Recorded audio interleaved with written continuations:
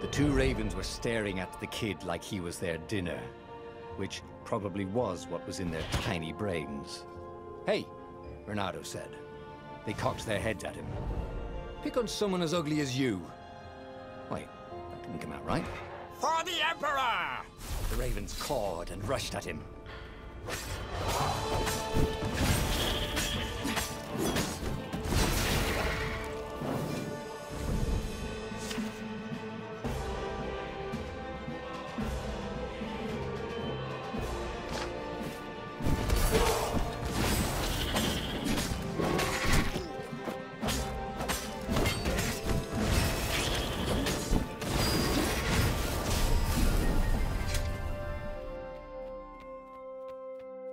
A dropship flew overhead. He hoped they hadn't noticed him. The kid.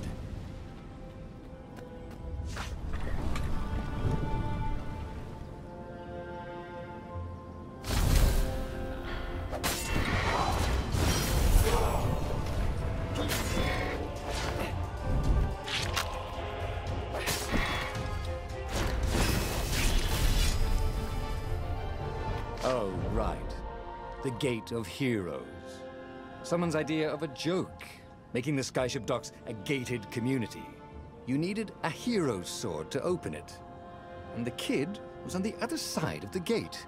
Who let you through?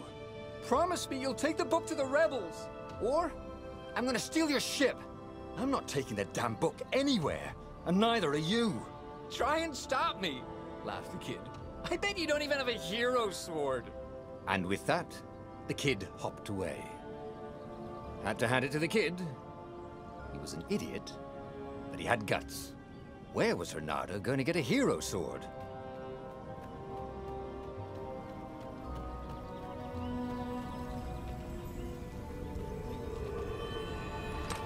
Ore and wind essence? Perfect.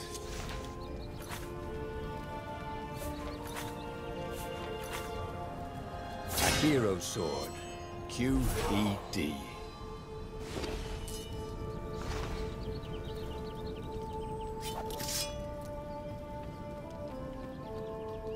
This is what he got for settling down and finding people to care about. The kid's mum had been a swell cook, and she'd laughed at Bernardo's jokes, even when he didn't know he'd made one. And then the ravens had come to burn her. And she'd made him promise to protect the kid. But she never told him where the book was. Just the kid.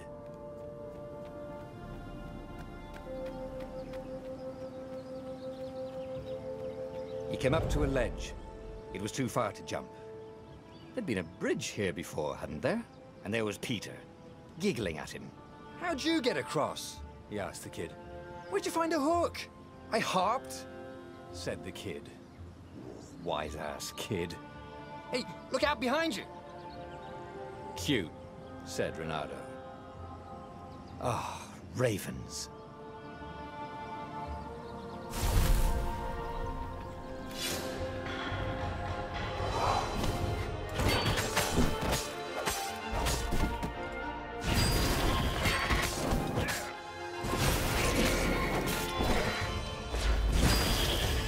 It was time to talk some sense into the kid. Just hook his way across the ledge and chase the kid down. Thing was, he hadn't used his hook since he'd retired. How had he done it? Maybe if he meditated at that altar there, he'd remember his old skills.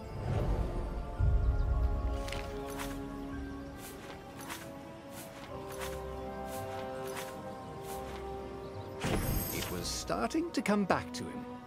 Something you never completely forgot, like how to freeze time when attacking. The more he fought, the more he'd probably remember.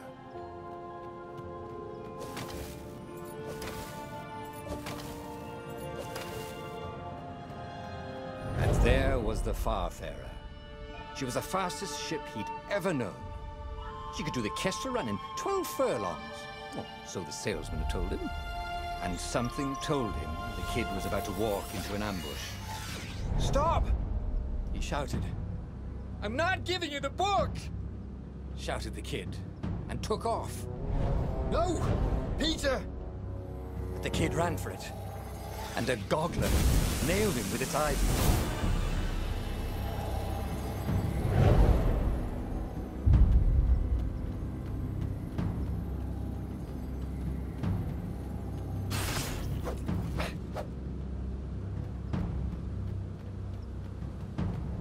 The book was unburned.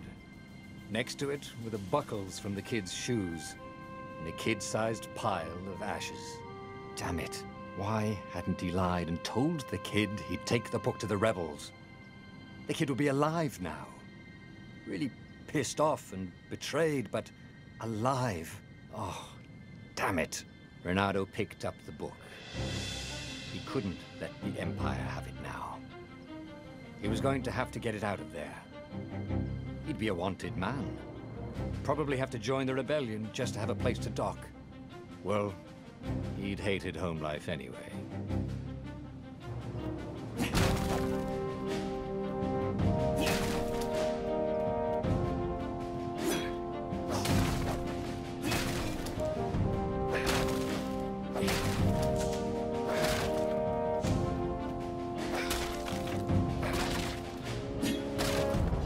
What was the big deal about this book anyway?